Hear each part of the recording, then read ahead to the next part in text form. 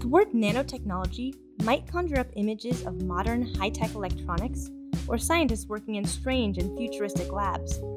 But really, nature has been using the nanoscale for millions of years. Many plants and animals have their own natural nanotechnology that gives them some really cool and distinctive abilities. Like the bright colors of birds, butterflies, and beetles. Their colors don't always come from chemical pigments as you might imagine. It turns out that some of these animals have nano-sized structures built into their feathers, wings, or shells. And when light hits these nanostructures, they produce brilliant hues. They're called structural colors. And not all of these nanostructures produce the same shade either. Just look at a peacock feather with its blues, greens, and yellows. The exhibited color can depend on how far apart the nanostructures are spaced. Another animal that uses these structural colors is the blue-ringed octopus. When it feels threatened, it flashes its characteristic blue rings by manipulating nanostructures on its skin. Scientists can use this information to develop new materials that could be used in a variety of applications.